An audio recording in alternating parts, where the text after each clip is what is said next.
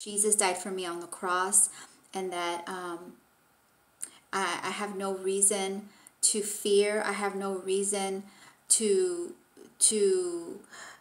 be under the impression that God has left me alone, or that I am going to be abandoned in this world and enthroned into hell. No, but I will be in this world, and from here I get to move on to eternity for life and not for death. And the Satan is the one deceiving the world, it says there, Revelation 12:9. So the way I got through this was I started speaking in tongues. I could barely do it because I felt like I could barely move. And then the Lord had told me, once I got home from the gym, I started feeling like a little better. I was taking part of the physical part of the problem, but something in my spirit, he said to me, cheer up. And I said, well, what do you mean cheer up? Like, I'm feeling better now, but physically I wasn't. So what does that have to do with me being cheered up? And then he said heartache. So when he said heartache, I immediately knew what he meant. So there was a heartache. So I went to a chair where I like to pray, and I started praying in tongues. And then I started understanding more what he meant when he said cheer up. And then he said, I was like, what do you mean by that? And he says heartache. I was like, okay. Well, this is a word for some people out there. The enemy understands your weaknesses. You have to know that he's been examining humankind for a very long time. And he knows what ticks for you. He knows what you like. He knows what you don't. He knows what will poke you and get you mad. So you have to get to know him better. Don't be afraid of that. Read the Word of God, and God will start revealing these things. It's not a big deal, really. We have power and authority over him. There is nothing he can do without God's permission. That's why it's important to live as sinless as you can. As sinless as possible by repenting every day. Just repent. It's fine. You're not supposed to be so perfect. It's okay. But have a heart of vulnerability towards the Lord, to where he can have access to you, more access to you than the devil. You want God to have that access to you. And so I know that heartache, when I was sitting there and then God started talking to me about that, I felt the Holy Spirit saying, there was heartache because of some things that happened with your family, and there was heartache from, and some things, regarding your heart, you already got over it. You already got over it. But somewhere along the line, it kind of sneaked back in again at a moment of weakness or something, however that is. So about relationships, heartache, about something concerning family, or heartache, something, work-related that's hurt you in the past, or maybe currently bothering you, heartache with maybe your kids, something that really was bothering you in your heart, and somewhere hidden in there it was dark in a crevice inside your soul, inside you. So speaking in tongues allowed me to shed light on that dark part of me. And then I was able to repent about that, even if it was something that I really didn't have any direct effect to. But so God showed me the patterns through people that I follow who are kingdom believers, just like I am, who work in their own sector of life. And then I started praying and speaking in tongues. The Lord gives me a verse. It kind of clarifies everything. And then he speaks about, I start taking care of a problem, a warfare problem physically, but it still needed to be taken care of spiritually. And then that's where the heartache revelation came out from the dark part inside of me. And as I speak in tongues, or I meditate on the Lord, however you want to do this, then he's going to shed light on that. And then he's going to bring it out for you. And so then I prayed. So what I'm going to do is pray for you right now. And you can repeat after me if you'd like. But this is similar to the prayer that I prayed to loosen off the heartache that the enemy may have had a little bit of access to through me, that also threw me into this physical warfare that I was going through on Saturday. Now, even if there isn't, I'm just letting you know ahead of time, caution, that if you have warfare in the future, it doesn't mean that you've given the devil access. It just means that you have to fight through some things. And you fight it for yourself and for your family and for what it is that you're standing for. Whatever it is that you're standing for, you're going to have to go through some warfare, okay? And that's a good thing. It makes you a threat to the devil. It makes you a threat. And every time the devil's coming after you like that, it's because there is something that's coming that he can see. You have to understand, he can see things that you probably don't see yet, but you have a whiff of it. And the Lord is also opening up sinuses where he's allowing you to smell when something's coming. Now, it doesn't always have to be evil. It could be something that the Lord is doing, that the way he's using his angels to protect you or to open a way from you, opening a way for you, or closing things as well. So he's giving us a no, so just receive that. I'm sorry, but receive that right now in Jesus' name. If you want God to continue to show you how or what is occurring in the spiritual realm through sensing it. Just like you're sensing something and you know it's coming. It's a part of discernment. It's a part of a spiritual gift of knowing. Okay. And then you can pray against it or bless it if it's something that you know God is doing. It's a sense of smell that God is giving you to be able to sniff out a situation, sort of like an animal. When the animal or a shark knows that there's blood in the water, how much greater are we than an animal, right? To sniff out a situation happening, you look at it and you can pray against it or you can invite it in. Okay? You are a warrior. You are a warrior.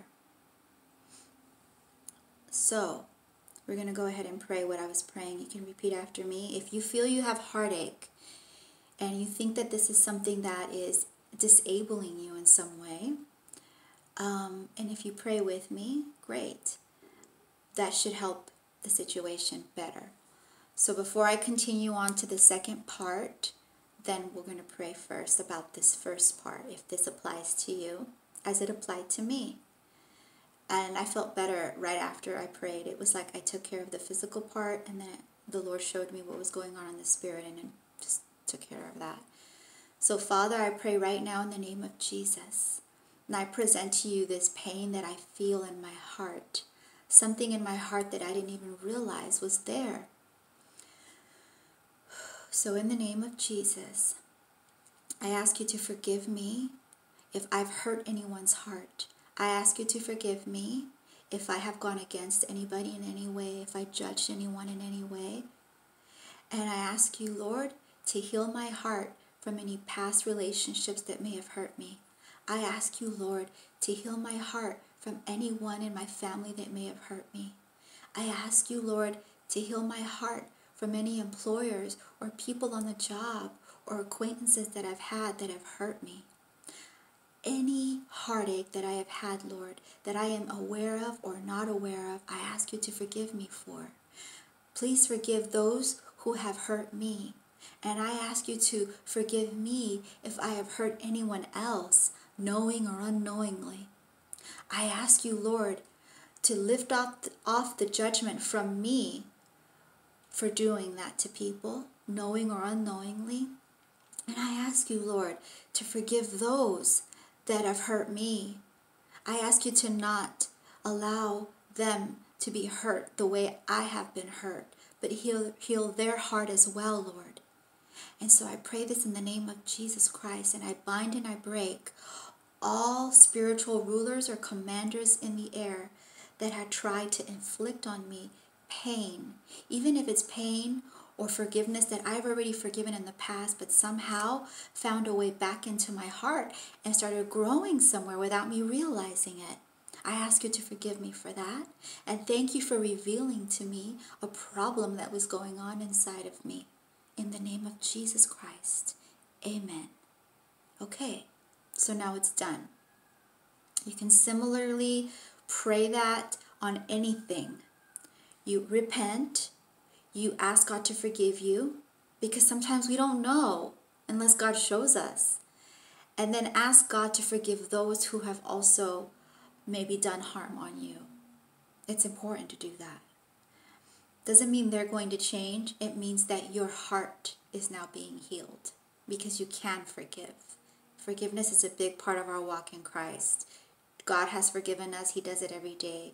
We repent mostly, right, for our sins and things that we do. So I hope that that really helped you. And then the second part, I'll make it really quick. I think this is a 2-part video. I mean, I think my phone screen said something or other. So I might have to put these part 1 and part 2. And so, okay. The second part is specifically about that God is removing the mummy wraps. And when I was in church today, God showed me a vision. And as it says in Acts 2:17, it says, part of it says that young men will see visions. Now, it doesn't mean that only men and women, or men will see visions, but women can too. And it doesn't mean you have to be young. It could be older or younger. Just anybody can see visions. So in this vision, I saw a mummy. And I saw a mummy. You know, you guys know how mummies look. And it's funny that I'm even talking about this, because we're in October of 2019. And I saw a mummy, but then I also saw the church. And I saw a person, not any particular person, but just a person who had a mummy wrap on their wrists. And the mummy wrap was on the wrist. And God was removing the mummy wrap from the wrist. And with that said, mummy wraps coming off of different parts of your body, your legs, your knees, your ankles, your head, your eyes, your ears, your mouth, your nose, and every part of your body. God is removing different wraps from you. Now, with that said, as I was sitting there listening to my pastor, I'm like, oh my God, Father, you're giving me this vision right now. And it's not the first time that God gives me something while I'm in service. So my church is very prophetic. It's very apostolistic. And I recommend that you check it out online if you don't want to walk into the church. If you just want to watch an online service, go ahead and go to rivergatetulsa.com. And there's also a Facebook for them where you can watch it live on Sundays at 10:30 Eastern or Central Time. So the church, this vision was for the church. Now, if the second part applies to you, great. If little pieces of it applies to you, that's perfect. So I'm going to be very careful on this next part, because it's sort of interpreting a little bit what the vision was about. Think of a mummy is the simplest way I'm going to put it. When you see a movie with a mummy, okay, and the wraps are coming off, it means, and you see how they're walking, and they're kind of like awakening. The whole message of this is that it's awakening the church. Different parts of the church body is waking up. You are a part of the body of God on this earth, who's going to have authority to go into the next age, which is going to be with God and his kingdom for all ages to come. This little world we're living in right now, our little 180 years, 75 years, however long you're going to live, is very tiny in comparison to where you're going. So we keep our eyes on the prize. Keep your eyes on the prize. Keep it on the prize. Don't worry so much about everything.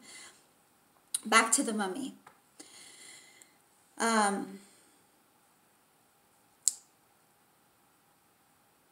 Don't be deceived or afraid. Church, God is revealing something that was sleeping, something that had been laid away for a while, is coming back to life, or it's going to be in a new form.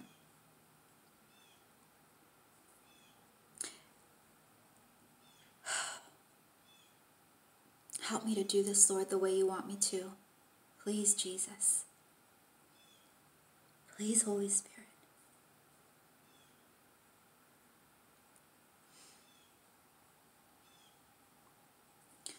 When God starts awakening in you what was sleeping for a while, don't be afraid of how it looks. It's not necessarily warfare, so don't be afraid of it. It's going to appear familiar and it's going to appear foreign at the same time. When you start walking into this new thing, you're going to have to learn how to walk in it again. It's going to be foreign, but it's so familiar. You're just going to start to have to touch around and get familiar with this brand new, wonderful thing that God is opening up for you again. He's bringing back promises that you thought were dead, and they're not.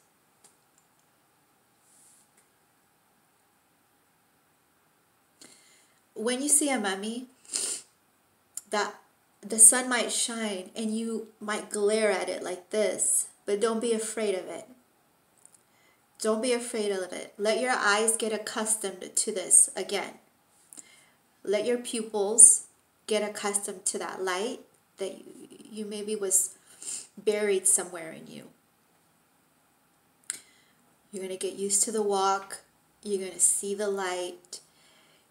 The glare will go away. You'll be able to see this new place that God's providing for you in this new area of your life again. So don't worry. It's going to come to life. It may seem foreign. There might be some glares here and there. And you may not know exactly how to walk in it. But it's all good in the neighborhood. Just walk in it. It's yours. Learn it again. Be familiar with the land. It's brand new land. That's why I'm saying it's familiar, but it's also foreign, because a lot of it is new, but you've been there in a sense before. So that's a dark part of you that God's opening up. The shackles are off, and God is providing this new way for you. New eyes, new ears, new sight, a new sense of smell, and a new mouth, says the Lord, in the name of Jesus. So don't be afraid. Walk into the new again, and I'm going to bless that on your life as God is revealing it to me. He is revealing it to you, and this is a real on-time experience that I had today, and the warfare that I had, that is how I got through it. It's a real-time way of showing you a warfare that I experienced and how I got through it. And don't be afraid. It's okay. God's got your back. Remember, He has armies, and He did not get left with outside of a third of the angels. He can create anything He wants as much as He wants, and He can just do whatever He wants. So it's not like if He's limited, because He is not. Remember, repentance is very important as a believer. We all need to walk in it. And if you have not accepted Jesus as your Lord and Savior, just know that, yes, this is the most beautiful thing you are ever going to experience. You have life eternity to be looking forward to. And bring your children in. Bring them in. And let God show them who He is. You don't have to try to explain it all to them if you don't really understand too much. Let God be the one to do that. So if you start going to a good church that ministers the Word of God, that has a really good child school there, not a child daycare, but a church that actually ministers the Word to their kids, then I would recommend that too. You know, whenever I have kids, I mean, baby, that baby is going to be, I'm going to be ministering to that baby from the womb, like before you come out. But it's important to start doing this. So we've got the mummy effect here. The wraps are coming off. And so just walk into this beautiful thing. I'm going to bless that on you now in the name of Jesus. I pray, Father, anyone that has been blessed by this ministry of the word that you've given me today, about being released into a new foreign yet familiar place that is rightfully theirs. Their stake is on it. I thank you, Lord, that you're ministering your word. I bless everyone who is being released to go into these new places in their life, even if it's into something as simple as motherhood, even if it's something as simple as moving from one place to another, even if it's something as simple as, losing weight, and that giving you access to some other things, maybe being healed from sicknesses that were holding you down, and now because you don't have that sickness in your body anymore, you can now go into the workforce as this new person. And so I break all kinds of sickness on people in the name of Jesus Christ. I break them off now in the name of Jesus Christ. I break them off now in the name of Jesus Christ. Those sicknesses have no power against you, and I break it off right now in the name of Jesus Christ. May you be healed in Jesus' name from whatever it is that has tried to attack your body, whether it's on your bones or your knees. In Jesus' name, we break it off now, that our knees will only be used to bow down to the Lord. And thank you, Lord, that you have shown us that you're bringing our enemies to their knees. And I thank you, my God, for the healing that's occurring now in people's hearts and their bodies and their minds. In Jesus' name. And I thank you, Lord, for blessing us with your presence and with the power of the Holy Spirit. I thank you, Lord, for opening us up and taking us into the new. Thank you, Lord, this is not about religion at all. I hate religion because it brings shame to people. And it takes them away from having the opportunity to have communion with the God who created everything. And so I thank you, Lord, for this channel. I thank you, my God, for this real-time message.